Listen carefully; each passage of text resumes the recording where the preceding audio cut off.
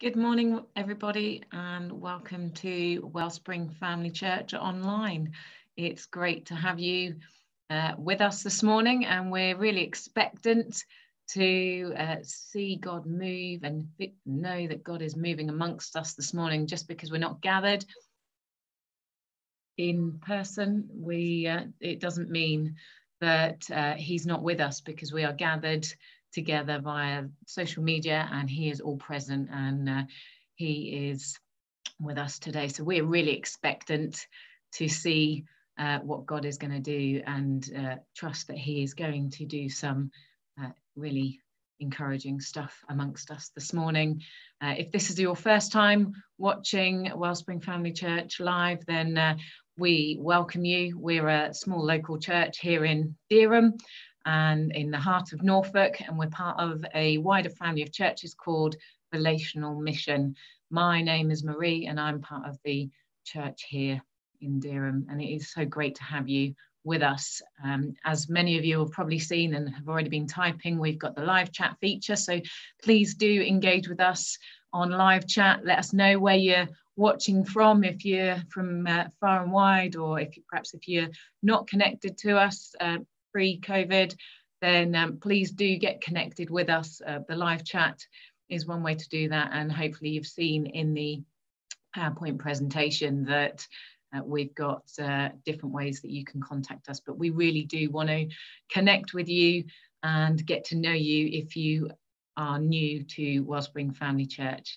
So you may have seen the sign for Alpha. I just want to encourage you, if you've been watching over the last few weeks and perhaps you've been feeling stirred, wanting to find out more about Jesus, wanting to find out more about what it means to be a Christian, maybe you've got lots of questions, then the Alpha course is a fantastic course for you to be doing. And we just really want to encourage you to think about doing the Alpha course. We've got another course starting soon online. It's a great course, and I just want to encourage you to be thinking about whether that course would be for you, and to get in contact and be part of it if you've been pondering these kind of things before now. So we have a fairly informal style as Wellspring Family Church. Sam is leading us in worship this morning, and before I hand over to Sam, I'm just going to pray for us, and then I'll hand over to Sam, who is going to start by singing happy birthday to Evie this morning. So, Father God, I want to thank you that you are a good, good Father. Thank you that you are here with us, that you are in our midst. And we ask, Father, right now that Holy Spirit would pour out upon each and every person watching and listening to today's service. Father, we ask that you would comfort those who need comforting, that you would convict those that need convicting, that you would strengthen those that need strengthening. Lord, let your presence be tangible to each one of us. In Jesus' name, amen. Sam, over to you. Thank you, Marie. So it's lovely to be with you again, lovely to be on your TVs. I have been told that it is a very, very special birthday today, which is it's Evie, and she is 7. So what we're going to do is we're going to sing happy birthday to her. So, happy birthday to you, happy birthday to you, happy birthday dear Evie, happy birthday to you. Hey!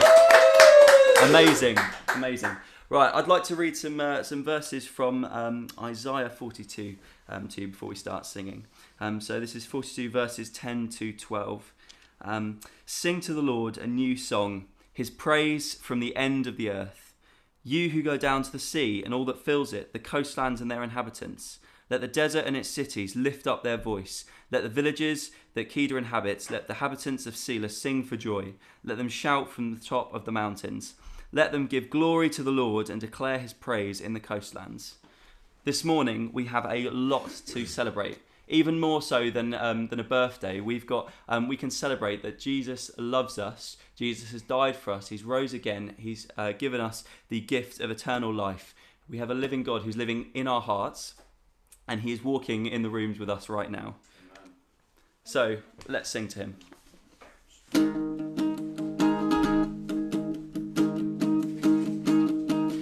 O Lord my God, when I in awesome wonder consider all the works thy hand hath made, I see the stars, I hear the mighty thunder, thy power throughout the universe displays. Then sings my soul, my Saviour God, to thee. How great thou art, how great thou art. Then sings my soul, my Saviour God, to thee. How great thou art, how great thou art.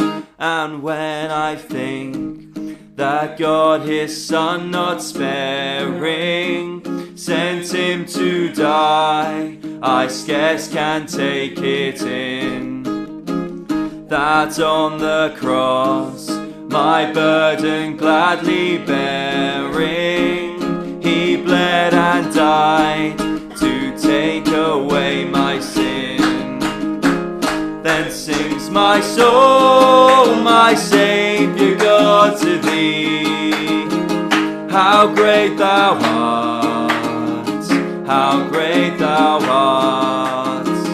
Then sings my soul, my Saviour God, to thee. How great thou art, how great thou art. When Christ shall come with shouts of acclamation and take me home, what joy shall fill my heart. Then I shall bow in humble adoration and there proclaim, my God, how great thou art. Then sings my soul, my Saviour God, to thee. How great thou art, how great thou art. Then sings my soul, my Saviour God, to thee. How great thou art, how great thou art. When Christ shall come with shout of acclamation and take me home, what joy shall fill my heart. Raise a clap in your homes. Then shall I bow in humble adoration and there proclaim, my God, how great thou art. Then sings my soul, my Saviour God, to thee. How great thou art, how great thou art. Then sings my soul, my Saviour God, to thee. How great thou art, how great thou art. How great thou art, how great thou art. How great thou art, how great thou art.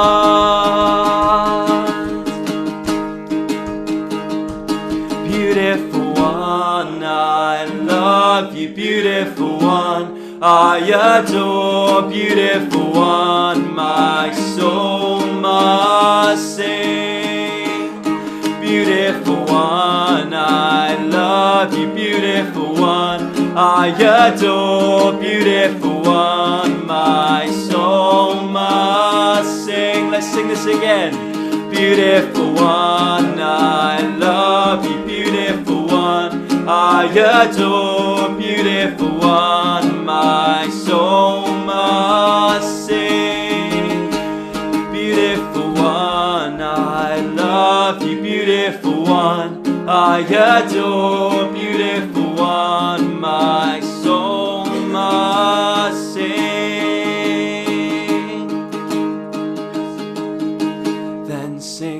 my soul, my Saviour God, to thee. How great thou art, how great thou art. Then sings my soul, my Saviour God, to thee. How great thou art, how great thou art. How great thou art, how great thou art.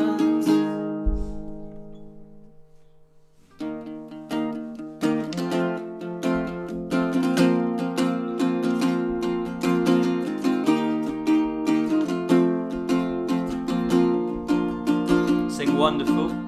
Wonderful, so wonderful is your unfailing love. Your cross has spoken mercy over me. No eye has seen, no ear has heard, no heart could fully know how glorious, how beautiful you are.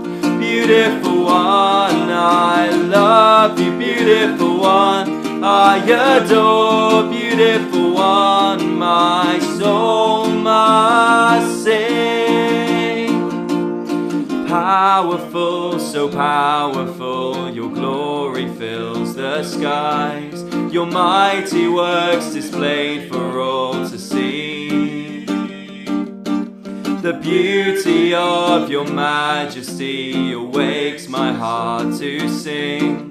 How marvelous, how wonderful you are. Beautiful one, I love you. Beautiful one, I adore. Beautiful one, my soul must sing. Beautiful one, I love you. Beautiful one, I adore. Beautiful one, my soul must sing. My soul, my soul, my soul must sing. My soul, my soul must sing. My soul must sing. Beautiful one. My soul must sing. My soul must sing. My soul must sing. Beautiful one. Beautiful one, I love you. Beautiful one, I adore. Beautiful one, my soul must sing. Beautiful one, I love you. Beautiful one, I adore. Beautiful one, my soul must sing. You've opened my eyes to your wonders anew. You've captured my heart with this love, 'cause nothing on earth is as beautiful as you. You've opened my eyes to your wonders anew. You've captured my heart with this love, 'cause nothing on earth is as beautiful as you. Beautiful one, I love you. Beautiful one, I adore. Beautiful one, my soul must sing. Beautiful one, I love you. Beautiful one, I adore. Beautiful one, my soul must sing.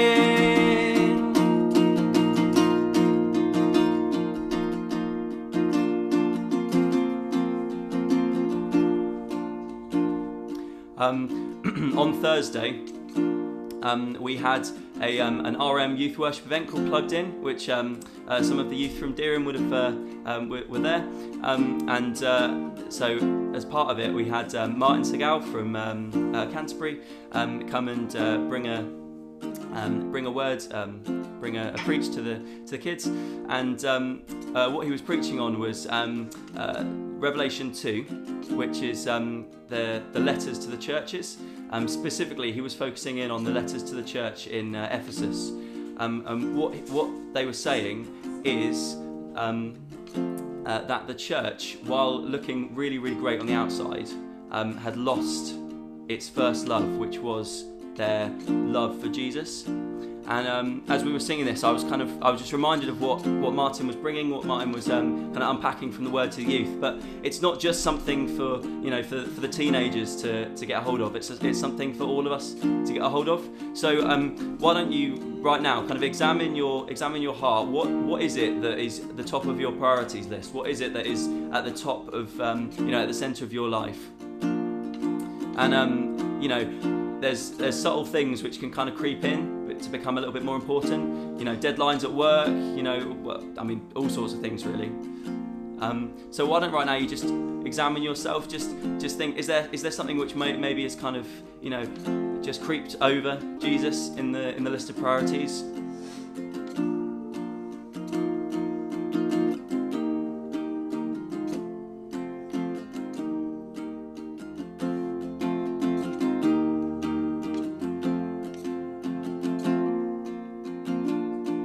The Bible describes our hearts as being fickle. But the good news is that there's repentance and there's hope and there's always forgiveness and there's grace abounding in Jesus. So let's go through and sing the chorus again. Beautiful one, I love you, and use that as a response, as a kind of a repentance cry, a heart cry to Jesus. Declaring that he is, you want him to be the first in your life once again, that your first love. Beautiful one, I love you. Beautiful one, I adore. Beautiful one, my soul must sing. Beautiful one, I love you. Beautiful one, I adore. Beautiful one, my soul must sing. You've opened my eyes to your wonders anew. You've captured my heart with this love, 'cause nothing on earth is as beautiful as you. You've opened my eyes to your wonders anew. You've captured my heart with this love, 'cause nothing on earth is as beautiful as you.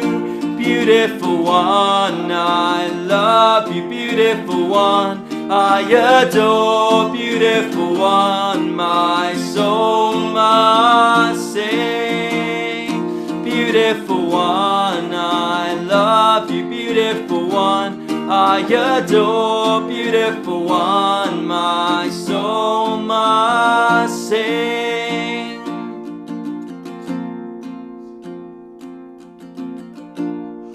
I'm now going to hand over to Marie to bring a word for us.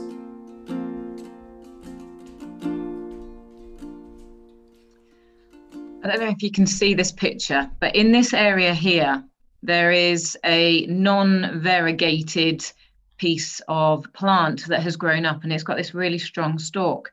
And as I've been looking at this plant over the week, God has really been speaking to me about needing to cut out any areas of our lives that are not fruitful for God, that are not filled with the fruits and the gifts of the Spirit. And in this plant, it's like sin, or perhaps it's offense, or perhaps it's unforgiveness, or any of these things that we hold on to. And the thing is with this plant, because the non-variegated leaf is the dominant, if I don't cut that piece out, then it will eventually turn the entire plant to the non-variegated leaf. And I feel that God wants to encourage us today and it ties in with what Sam said, that he wants us to cut out the areas of our lives that don't line up with what Scripture says and with what God wants for us. So I'm just going to pray for us as we've worshipped God. We're going to continue to worship God, that he would, as Sam's just encouraged us to do, to highlight any areas in our lives that need cutting out, that need dealing with, that we need to repent from, so that we can live in the full fullness of everything that God's got, and the fruits of the Spirit and the beauty of what our lives should look like for him will all be able to grow and flourish. So Father, I want to thank you that you are the almighty creator God. I want to thank you that you reign. I want to thank you that you are the God of the impossible, and Jesus, that you died to set us free. You died to set us free from sin. You died to set us free to live a life that is so beautiful, to be transformed more and more into your likeness. And I ask, Father, right now that you would come and speak to each one of us about any areas that we need to cut out, and that we would flourish, and that we would grow, and that we would look more and more like you, King Jesus, each and every day. In Jesus' name, amen.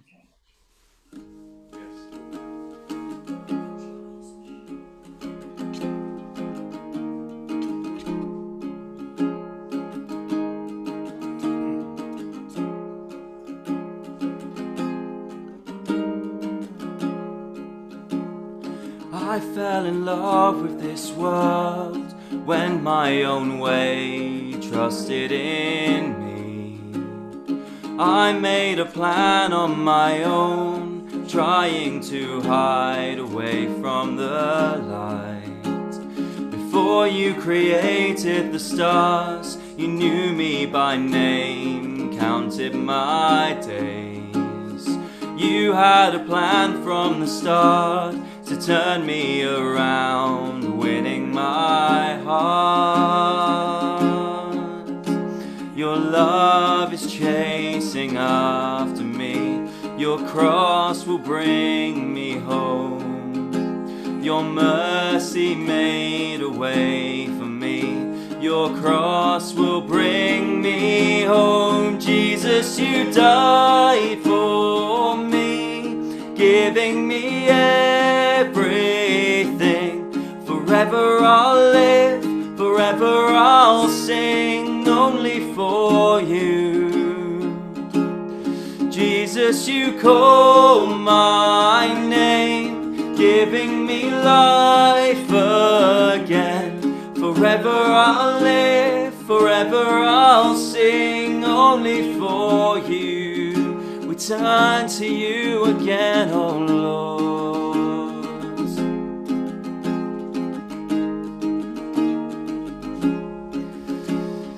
Now I'm a child of the King, righteous, restored, hidden in Him, chosen to stand in His grace, chains all undone, abandoned in praise. Again, now I'm a child of the King, righteous, restored, hidden in Him. I'm chosen to stand in His grace, chains all undone, abandoned in praise.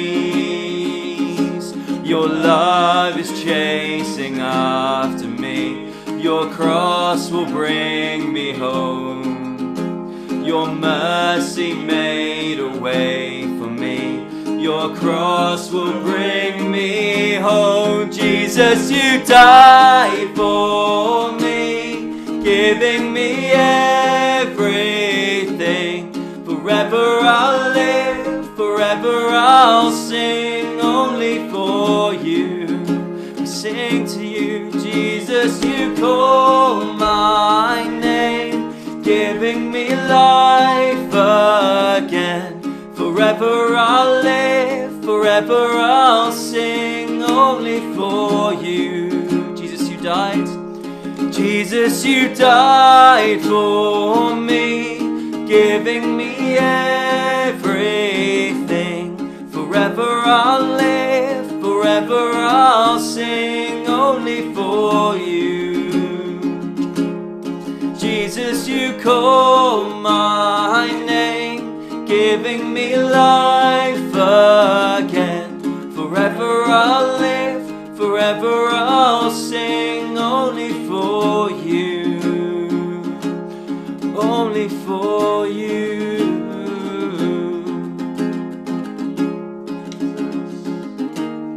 only for you.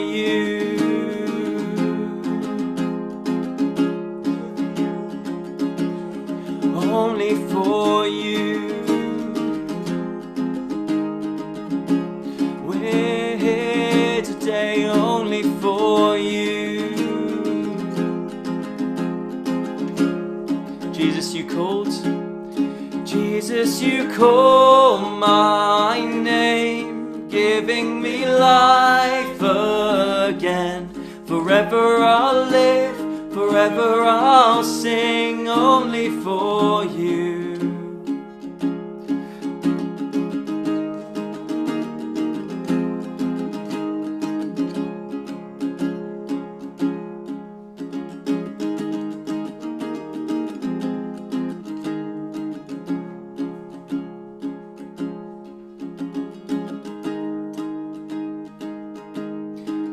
When Jesus died on the cross, he didn't just die for kind of like the select few. He didn't just die for the people who had been, been able to keep the laws. The Pharisees. He died for everyone. He died for everyone, no matter what your background, no matter what it is that you've done, whether you think that you've led a really a pretty good life, or whether you feel like you've made a bit of a mess of it. Jesus died for you. He died on the cross for you, for me, for everyone in this room. He died on the cross for everyone, for everyone in the world. All you have to do is respond to that call. So I guess my question to you this morning would be, Jesus is calling your name. What is it? What is it that you're going to say? Jesus gives us the choice to say no if you think that you know best, but the truth is you don't know best.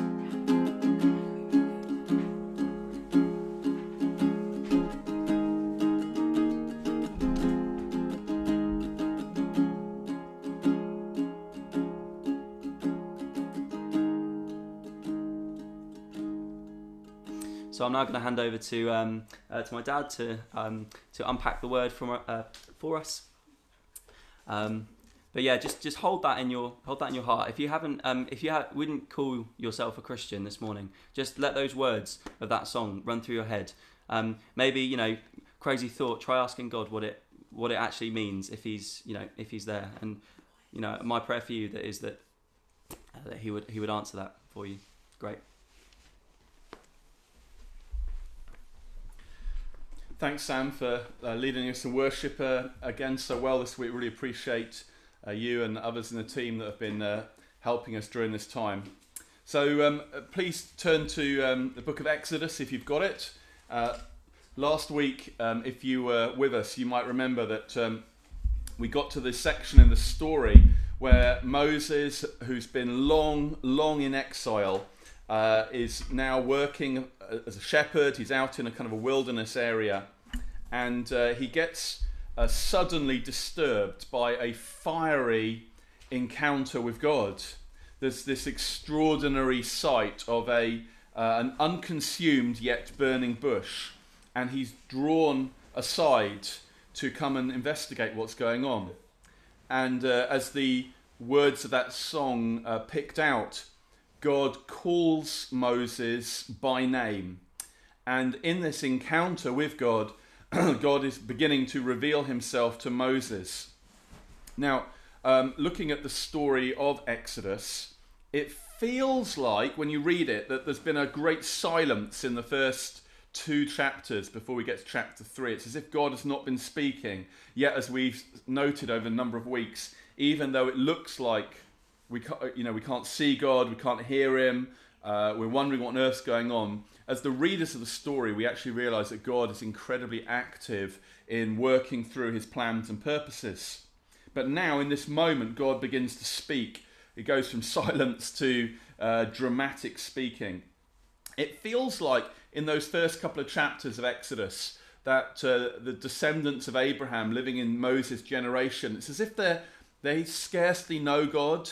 There's no intimacy, there's no communication. It feels like there's no relationship. There's a real question mark, really, over whether they know God hardly at all. But Moses, in this encounter, is going to get to know God in such a way that he's going to be able to go back to those people, and he's going to be able to speak in a personal way about this God, and to let the people know about who this God is. So Moses, we heard it in the chapter last week, now is being given a mission. But in these 2 chapters, 3 and 4, there's an unexpected hurdle for Moses to overcome. And the hurdle actually is Moses himself. You remember from the first chapter or first two chapters, Moses the prince, Moses the freedom fighter, Moses the justice campaigner, Moses the guy who takes a lead, who takes action. The young, impulsive, instinctive Moses has almost vanished from sight. No wonder, given 40 years of exile, 40 years to reflect on his failure, 40 years to reflect on a lack of accomplishing anything, 40 years of having been driven out. And so when God speaks, the very first thing that happens in chapter 3, verse 6, by the way, we are getting to chapter 4 in just a moment, so Marie, get ready. But in chapter 3, verse 6, what does Moses do when God speaks? He instinctively hides. He was afraid of God. And there's much more that we could maybe say about that. But you might remember back in Genesis that when Adam and Eve hear the voice of God, their instinct is to hide. The sin in the lives of us as human beings puts a barrier between us and God, a sense of shame, a sense of guilt, a sense of responsibility, a fear that when we come up against the holiness of God, our lack of holiness is going to lead to a disaster, death. So probably wisely he hides. But then as God continues to speak to him, verses 11 and 12, his response to God saying, I've got a job for you to do, Moses, is to say, well, who am I? Me? How could I do this? It seems that his identity has become wrapped up in his failure, and so he's disqualifying himself from being able to do it. And we're not going to get into it particularly today, but it's just a reminder that if we are going to live for God and serve him, it's utterly key that we know our identity in Jesus Christ, not in what we've done, our successes or our failures, not our background, whether we were brought up in the court or whether we were brought up in the bulrushes. All of this is not relevant. It's our identity in Jesus Christ, which is of fundamental importance. But then in verse 13 of chapter 3, so after the first objection, which is, who am I? I couldn't do this. The next objection is basically, well, what am I going to say? I mean, I don't even know who's sending me. I don't know, what am I going to say? I couldn't go and speak to the people. I don't even know who you are, God. And so if we're going to know our identity, it's pretty clear that the starting point is actually getting to know who God is. Searching for your identity in this world apart from God is a futile exercise. It's a chasing after the wind, and look how fast it's blowing today. You'll never catch up with it. You can't find your own identity. You need God to reveal it to you, and you will discover your identity as you discover God. And so Moses needs to know who God is. Anyway, we're going to pick up on the story. We're midway through this conversation, and we're in chapter 4 and verse 1, and here we go. Let's follow it through together. Exodus 4 verses 1 to 17. Then Moses answered, But behold, they will not believe me or listen to my voice. For they will say, The Lord did not appear to you. The Lord said to him, What is that in your hand? He said, It's a staff. And he said, Throw it on the ground. So he threw it on the ground, and it became a serpent, and Moses ran from it. But the Lord said to Moses, Put out your hand and catch it by the tail. So he put out his hand and caught it, and it became a staff in his hand. That they may believe that the Lord, the God of their fathers, the God of Abraham, the God of Isaac, and the God of Jacob, has appeared to you. Again the Lord said to him, Put your hand inside your cloak. And he put his hand inside his cloak. And when he took it out, behold, his hand was leprous, like snow. Then God said, Put your hand back inside your cloak. So he put his hand back inside his cloak. When he took it out, behold, it was restored like the rest of his flesh. If they will not believe you, God said, or listen to the first sign, then they may believe the latter sign. If they do not believe even these two signs and will not listen to your voice, then you should take some water from the Nile and pour it on the dry ground, and the water you take from the Nile shall become blood on the dry ground. But Moses said to the Lord, I am not eloquent either in the past or since you have spoken to your servant, but I am slow of speech and of tongue. Then the Lord said to him, Who has made man's mouth? Who makes him mute or deaf or seeing or blind? Is it not I, the Lord?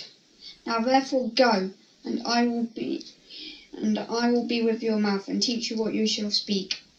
But he said, "O Lord, please send somebody else." The anger of the Lord was kindled against Moses, and he said, "Is there not Aaron, the Levite? I know he can speak well.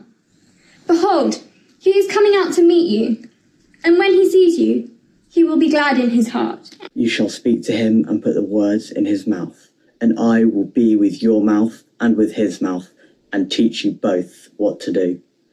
He shall speak for you to the people, and he shall be your mouth, and you will be as God to him. And take up this staff with which you will do the signs." Oh, not sure why Anna Goodman appeared at the end there. Fantastic. That's really great. Thank you so much to the young people. I fear it was very distracting seeing their faces and you might not have been paying attention. But anyway, here we go. So it's interesting to see then what's happened to Moses. Moses of 40 years previous, our very confident prince in Egypt, has now really taken on board a characteristic of what we might describe as meekness. In Numbers 12 and verse 3, Moses is described as the meekest man. And it seems as though God has, over the 80 years of his life, been working very patiently. It was interesting as Marie was sharing that picture earlier about the plant. There's a time when God prunes that's sudden, but there's a time when God is patient and he allows something to grow to see what's going to happen. God works in both those two ways. Sometimes he will allow something to grow until you can begin to see it. I was realizing this the other week. I was looking at a weed that was about 2 feet high in my garden. I didn't know it was a weed, but now I could see actually what it was beginning to manifest itself as. Out it came. And so in the same way, God will sometimes be very patient, and then sometimes God will act very, very fast. Moses has been worked on by God then for all these years in silence. And now in verse 1 of chapter 4, he offers his third objection, which is this: well, they won't believe me. And of course, this is a pretty reasonable concern he's raising, because actually when he went and spoke to his people before, they said, "Who are you to speak to us?" They rejected him before, and then that rejection seems to have gone into his heart. He feels that rejection. It's not gone away from all those years. 40 years he's been nursing a rejection in his heart. And then he says in verse 10, his next objection, number 4, he says, well, I'm not eloquent. I can't speak well. Interesting. Moses, the man who was brought up in the court, trained no doubt in speech making and eloquence, and yet the man who, when he spoke to his own people, they wouldn't listen. He's wisely lost confidence in his own ability to speak on his own behalf. His courtly way, his natural bearing, his inherent authority, it failed him once before, and he's lost confidence in it. Perhaps we've had a go at doing something in the past, and if we failed, and we've now lost confidence. And then in verse 13, oh my goodness, Moses reaches the final straw in this conversation with God. Please send someone else. My goodness, that's pretty bold, isn't it? Speaking to God in that way. It's one thing saying, I can't do it, and then finally saying, God, you send someone else. Wow. But what's interesting in this story, please note this, is that God is not hindered by any of our weaknesses. God will work through us. He's Almighty God. But notice this also, that doesn't mean he's not also burning with holiness. Do you remember when Moses first encounters the bush? It shoos off. He's going to have to accept the fact that when you're dealing with a holy God, you have to do what a holy God says. God is not looking for our abilities and gifts, our natural capabilities to be able to get things done. God's looking for one thing really, which is our obedience. When he speaks, we do what he says.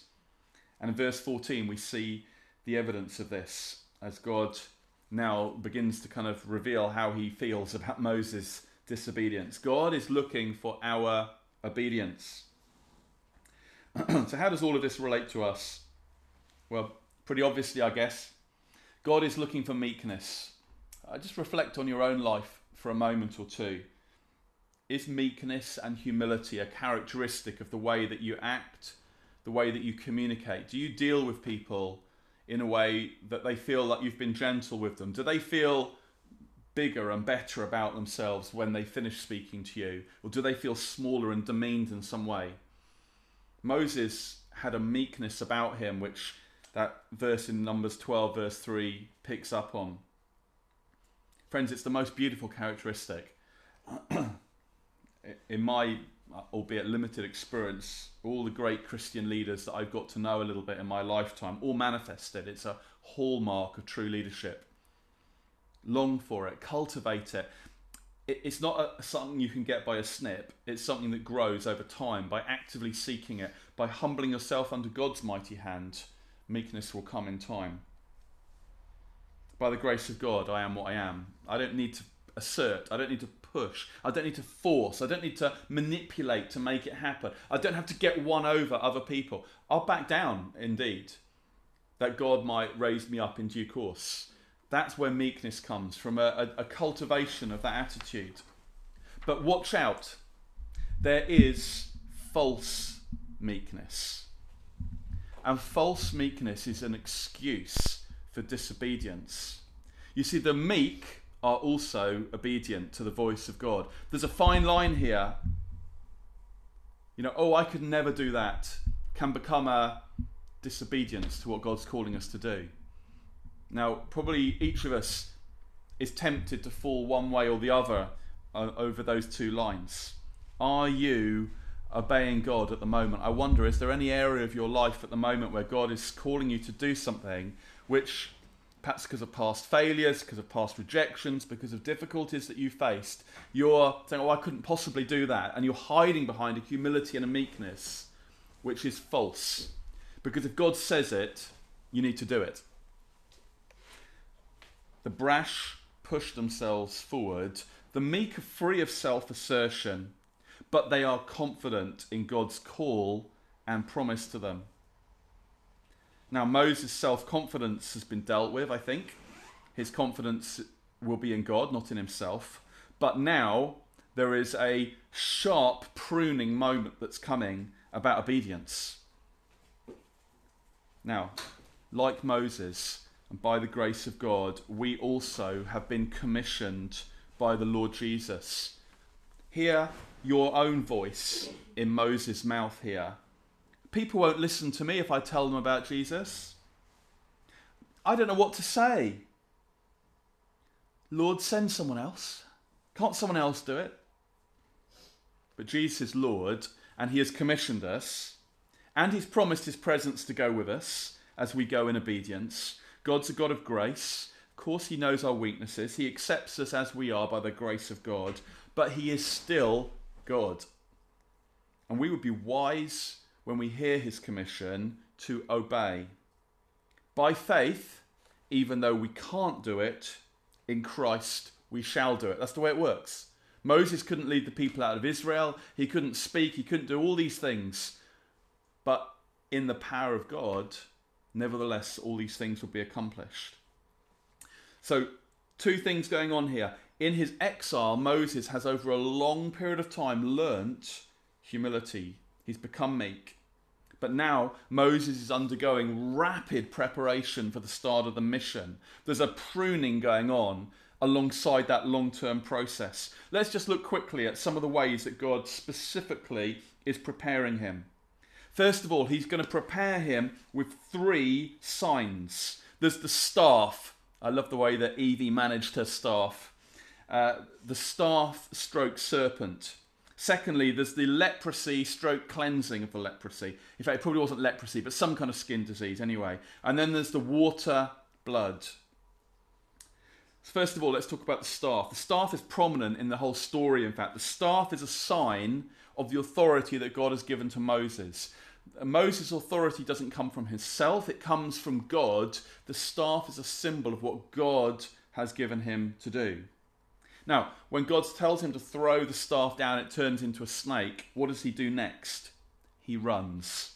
To be honest, if you see a snake in front of you, it's probably a good idea to run away, okay? That would be the right thing to do. If God says, pick the snake up by the tail, I guess that's what you've got to do. But let's be honest, the one thing you shouldn't really ever do, children, please listen, don't pick up snakes by their tail. It's not a good idea. Their heads are free to bite. Now, there's a symbolism in this because the pharaohs had the hood of the cobra as part of their kind of headgear thing. That the serpent is the pharaoh. There's a symbolism. Moses is going to do the most dangerous thing. He's going to go back to the pharaoh who was after his life. Admittedly, perhaps we're going to find there's the next generation of pharaoh, but the death sentence is over him. To go and stir up the snake, to seize it by its tail, is a dangerous thing to do. You don't do that. Children, don't pick up snakes unless they're plastic. But if God tells you to do something, even when it seems hazardous, then that's what we do. Moses is learning here. When God speaks, you obey in detail. God didn't say pick it up by the head, he said pick it up by the tail. So he does exactly what God says. Notice what happens as Moses encounters the snake. As his hand goes to it, what happens? There is a hardening of the snake. What is going to happen, if you know the story, to Pharaoh as Moses encounters him? His heart is going to get hardened. There is a foreshadowing of what's going to happen in the story. There's going to be a hardening, but it's going to be a hardening which ultimately will lead to not failure, but to success, of course. So that's the first thing, the staff serpent thing. Secondly, we've got the leprous skin. Moses is going to have to learn that, though his past failures, in a sense, disqualify him, as he puts his hand on his heart and God deals with him miraculously, he's cleansed. God cleanses Moses of his past. In a moment, in an instant, he's washed clean. Nothing from his past can hold him back.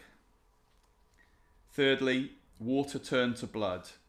It's a symbol really of the overcoming of the power of the enemy. It's a really obvious prefiguring of the plagues that are about to come.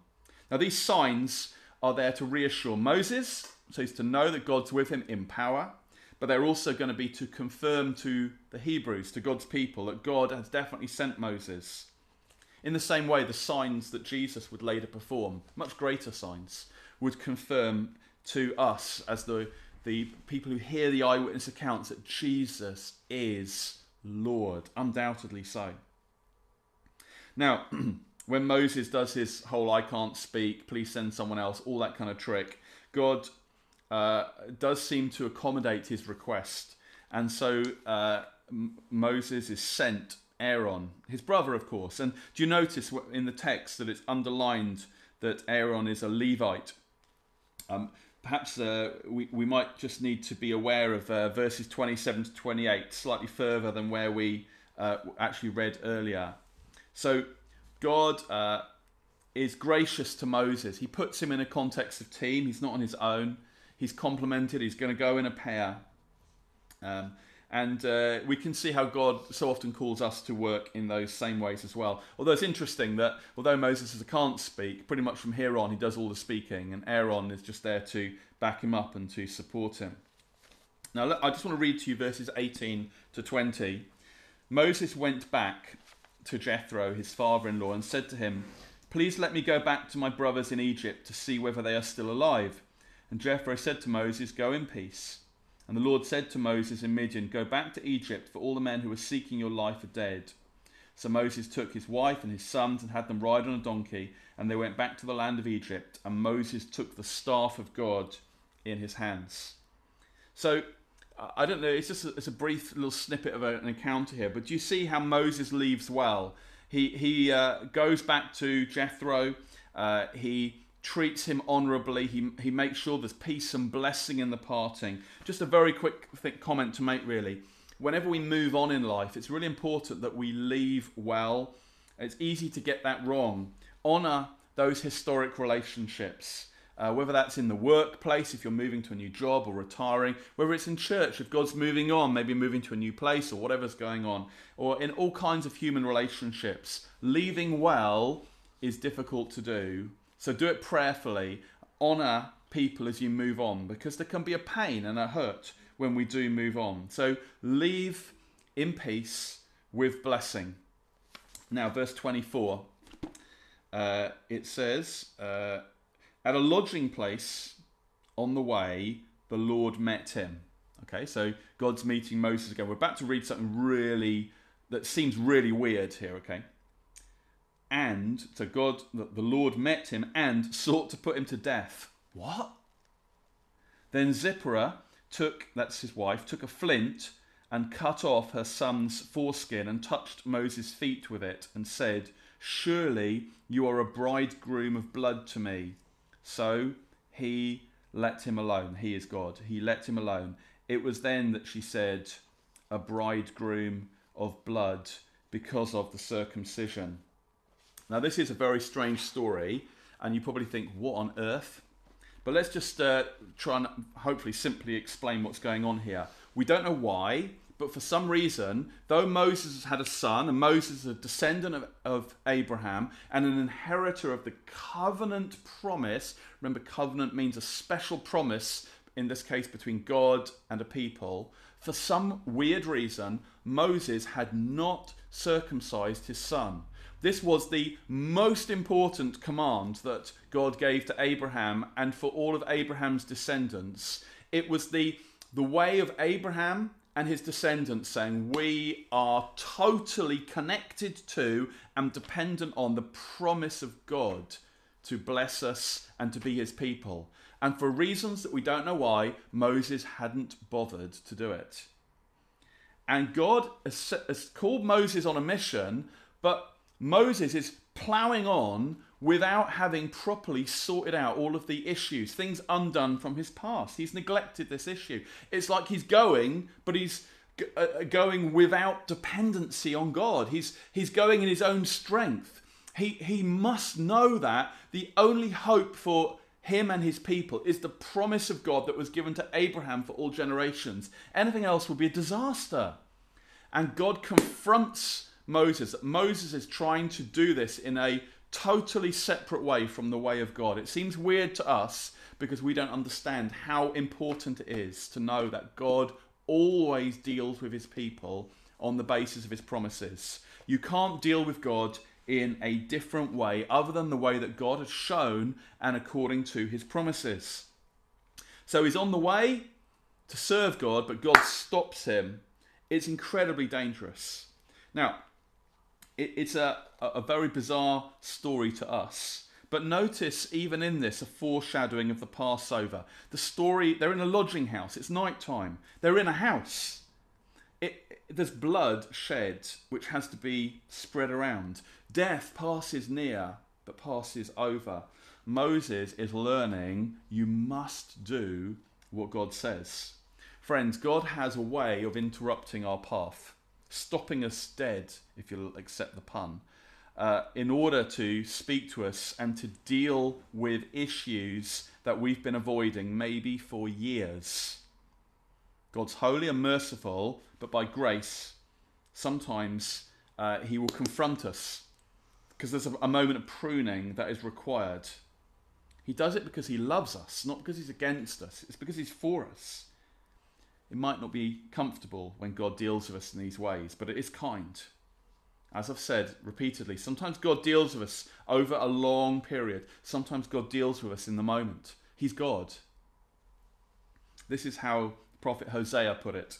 Come, let us return to the Lord, for he has torn us that he may heal us. He struck us down and he will bind us up. Sometimes God reveals himself in a burning bush. Sometimes it's in a painful and sudden crisis. But God is preparing Moses. And the last thing, verses 21 to 23. It says, and the Lord said to Moses, when you go back to Egypt, see that you do before Pharaoh all the miracles I've put in your power, but I will harden his heart so that he will not let the people go. Then you shall say to Pharaoh, thus says the Lord, listen to this, Israel is my firstborn son. And I say to you, let my son go that he may serve me. If you refuse to let him go, behold, I will kill your firstborn son. Now, God has already told Moses that Pharaoh's going to say no, but the saying no that Pharaoh's going to do is going to create an opportunity for God to reveal more about himself and his glory. But in the meantime, God is now preparing Moses so he knows exactly what to say when the setback comes. God is preparing him to deal with the setback. And embedded within the preparation is just the most phenomenal piece of truth that I want to highlight for a moment. Did you notice that God warns Pharaoh of the consequence of resisting God's will?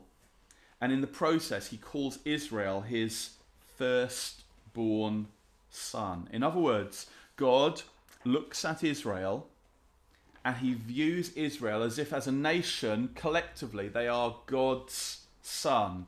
It's like in the whole story of the Exodus, we're going to come back to this in a bit, but it's like a birth is taking place.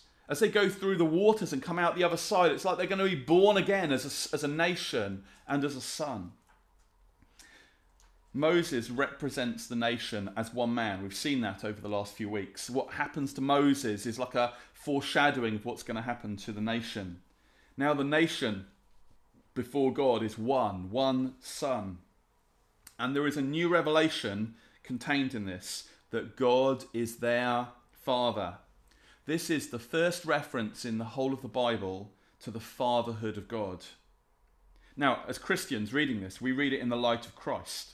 And of course, we come to understand that Jesus is the Son of God, with a capital S if you like. He's the true Son, the perfect Son, the true Israel. Moses will fail. Israel will fail. Their sonship, it will collapse due to their human frailty and weakness. They won't obey the Father in all things. We're already seeing that. Moses hasn't got started yet and he's already messed up. Jesus, by contrast, is the Son that will obey to the uttermost. Through his obedience and by faith, we will then be adopted into relationship with the Father. Now, in the Old Testament, the nation relates to God as Father. But then when Jesus comes, the new covenant that Jesus establishes through the shedding of his blood, he says to you and me, when you pray like this: Our Father. He says, call God your Father. And through the New Testament, there are repeated encouragements to the disciples to call God Father. This is something foreign to the Old Testament. In the Old Testament, the sonship of the nation and the fatherhood of God was sort of distant and limited. But then in Christ, as this new thing happens, this new covenant, this new revelation, there is a new relationship of sonship that we all can enjoy. We're all adopted individually and corporately into God's family. And we can pray, Our Father, Father God, we can sing. And this becomes a mega theme in the New Testament. Sam's going to come back to us and we're going to sing a song. Please don't leave at the end of the song, because I'm just going to lead us in a short time of prayer as we respond to all of this in a few moments. So let me hand over to Sam, and we'll then come back together to pray in just a few moments. Sam.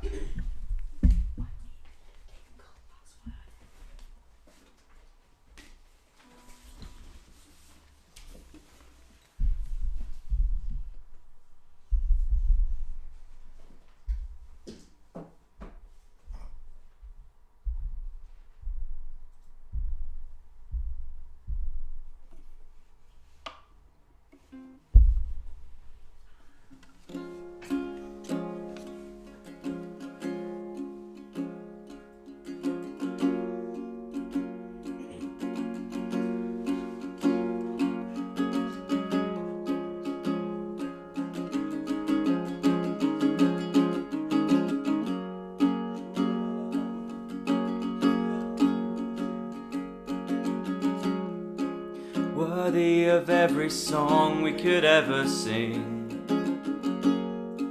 worthy of all the praise we could ever bring,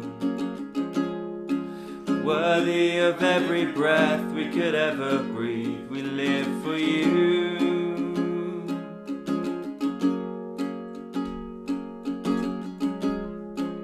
worthy of every song we could ever sing, worthy of all the praise we could ever bring, worthy of every breath we could ever breathe. We live for you, we live for you. Holy, there is no one like you, there is none beside you. Open up my eyes in wonder and show me who you are, and fill me with your heart and lead me in your love to those around me. Sing Jesus. Jesus, the name above every other name. Jesus, the only one that could ever save.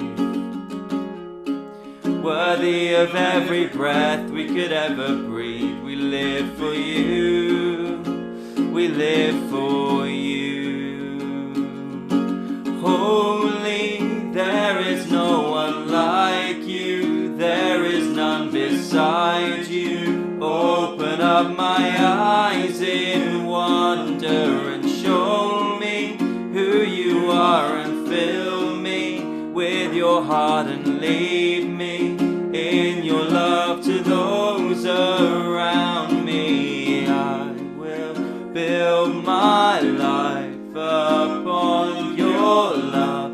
It is a firm foundation. I will put my trust in you alone, and I will not be shaken. I will build my life upon your love.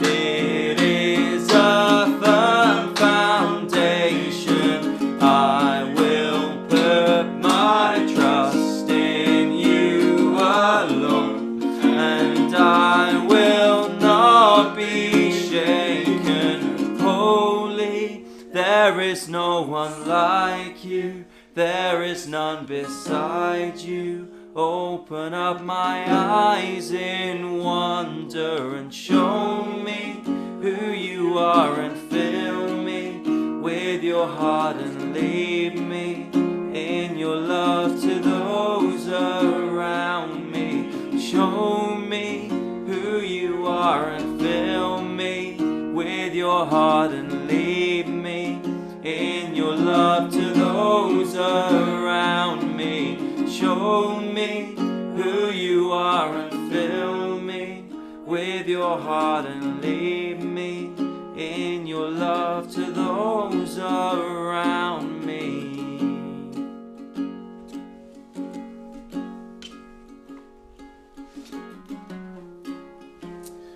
Okay, I'm just going to ask you to join me to pray. I hope it's quiet in your house at the moment. Just still your heart before the Lord. Holy Spirit, there's no limitations. You can meet us in the lodging house. You can meet us in the burning bush. You can meet us in the wilderness. You can certainly meet us in the living room or wherever we're placed right now. Come, Holy Spirit. Do what only you can do, I pray.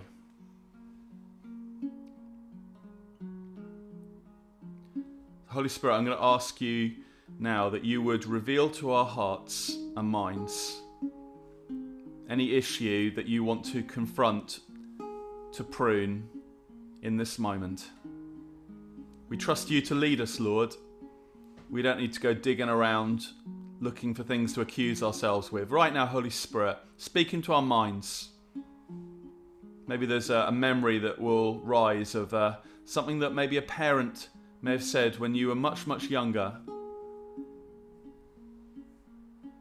So often, perhaps more often than anything else, we find that it's in the area of forgiveness or unforgiveness that the blockages come, the roots come. what Hebrews calls a root of bitterness. It stops us knowing God's grace. I wonder if there is a wound. Maybe it's an old wound from decades past, or maybe it's a new wound from this very week. You haven't forgiven yet. Maybe you say, I can't. Well, Moses could go no further until he did what God said. Jesus says we must forgive.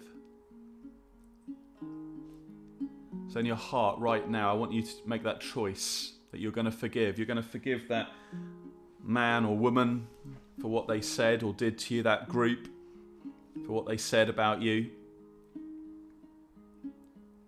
Holy Spirit, minister to our hearts right now, I pray. Give us the courage that we need to respond.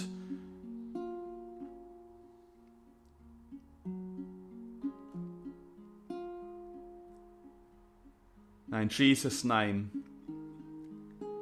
we say, Lord, I choose to forgive. I choose to forgive family members. I choose to forgive work colleagues. I choose to forgive teachers. I choose to forgive men or women. I choose to forgive when people have said things which were too painful, I couldn't hear it. I choose to forgive when they got the timing wrong, even though what they said was right.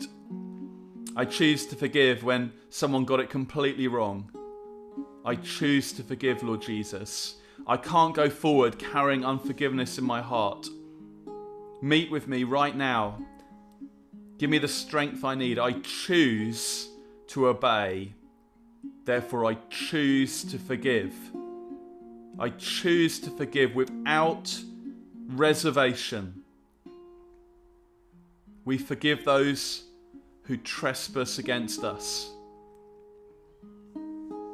Unconditionally, unilaterally. I forgive even those maybe who are dead and buried. I can't speak to them, but I speak to you, O Lord. I release forgiveness now. Maybe even tears need to come where you are in your room. That's okay. Now, Lord Jesus, in the story, Moses had blood spread on him even. The blood of Jesus cleanses us.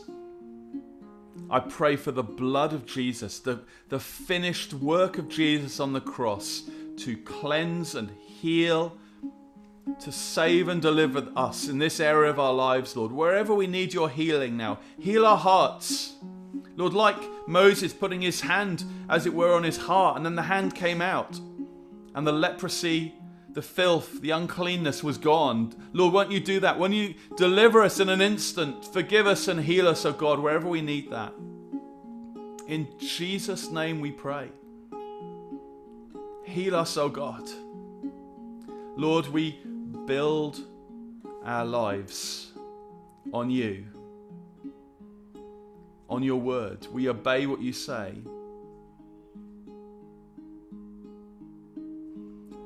Yes, Lord. Let's just perhaps sing the chorus through again, Sam.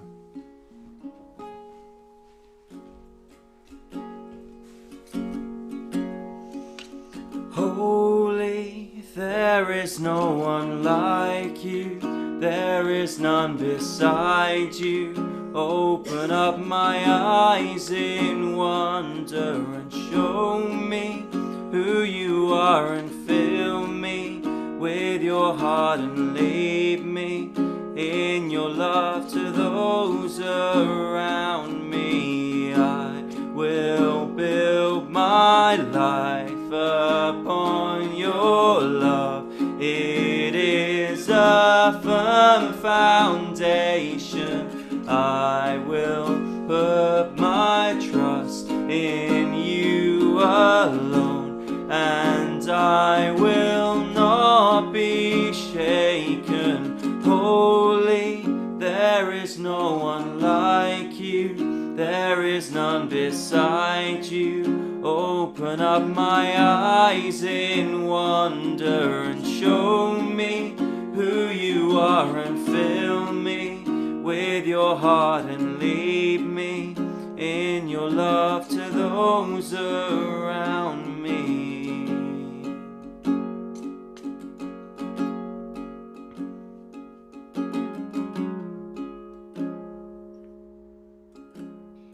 Oh, Father God, we thank you that you've been with us today. We thank you, Jesus, that you died to set us free, that we can be free from all of these things. And so, Father, we ask for your blessing upon each and every one of us this week as we go about our daily lives. Will you help us to glorify you, Lord Jesus? Will you clear away any dross that still remains in our lives, Lord, that we would be able to really point people to you and live and walk in the freedom that you have won for us on that cross. Amen.